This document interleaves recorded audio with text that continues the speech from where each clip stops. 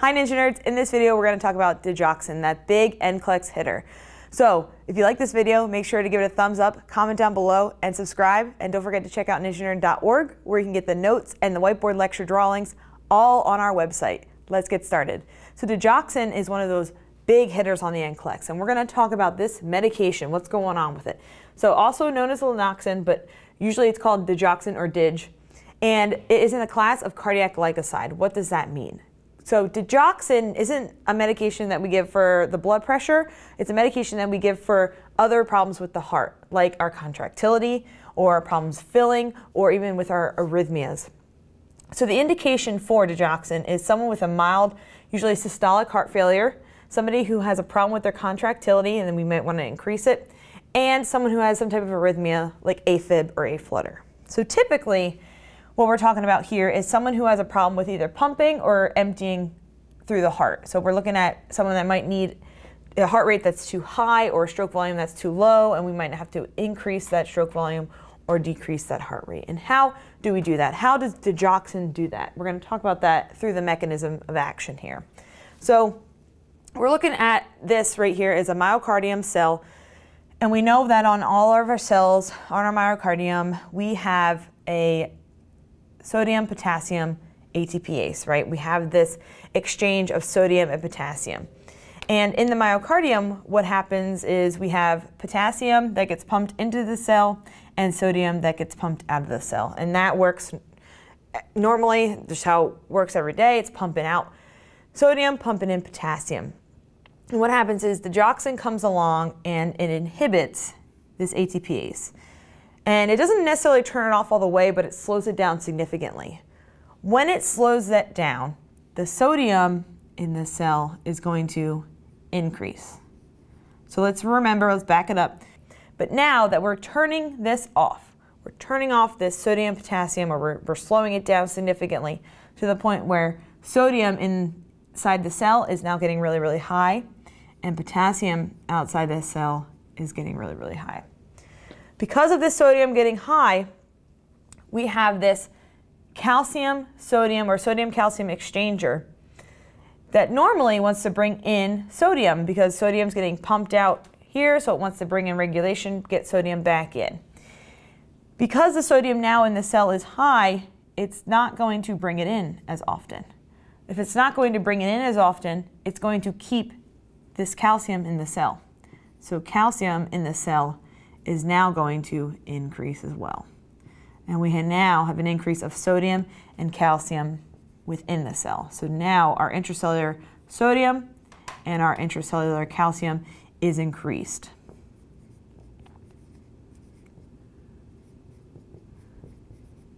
Intracellular. Great.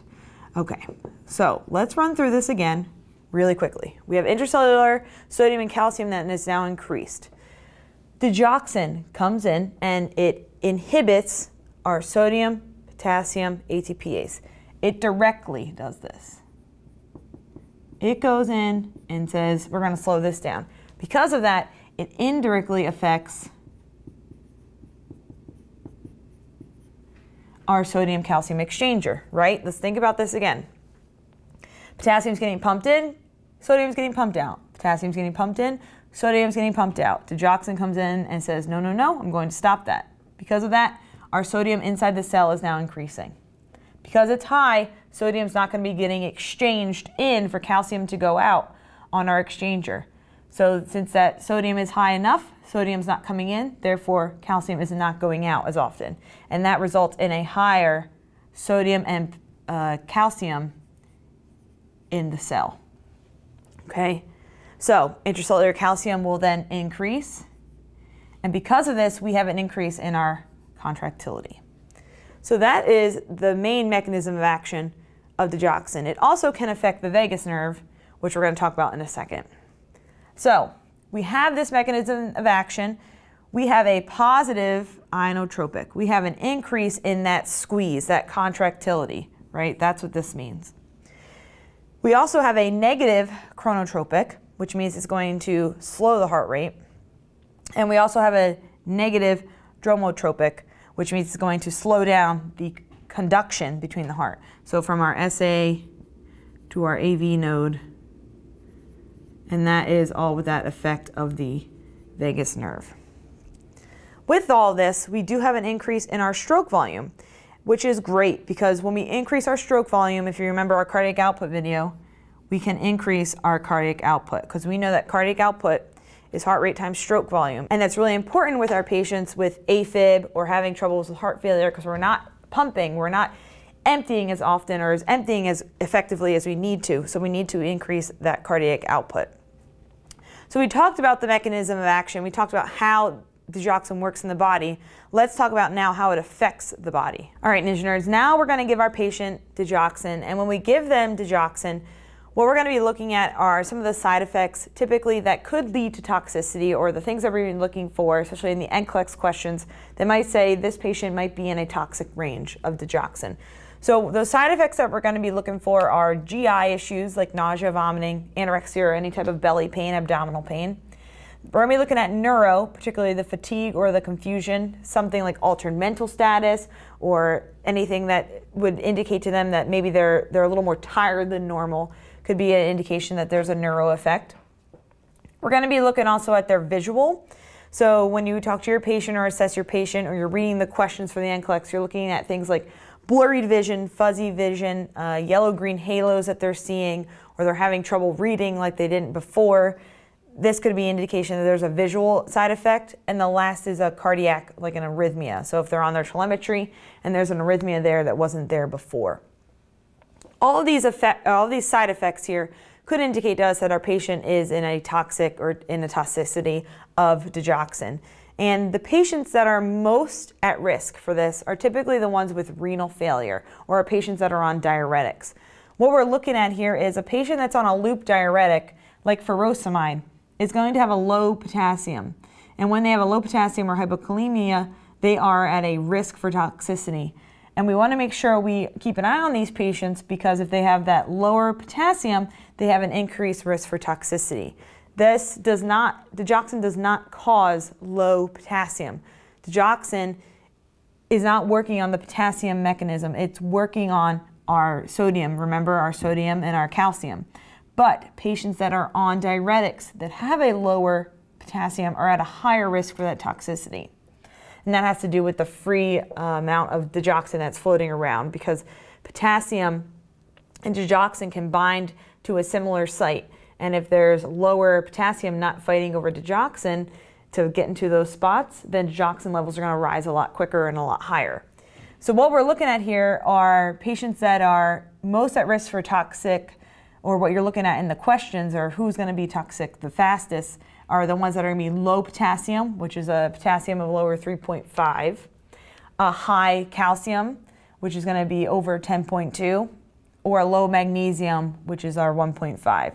And you also want to just keep in mind that creatinine level that's going to be telling us about our kidney function, what's going on, is if it's greater than 1.3 or higher. So what does all this mean?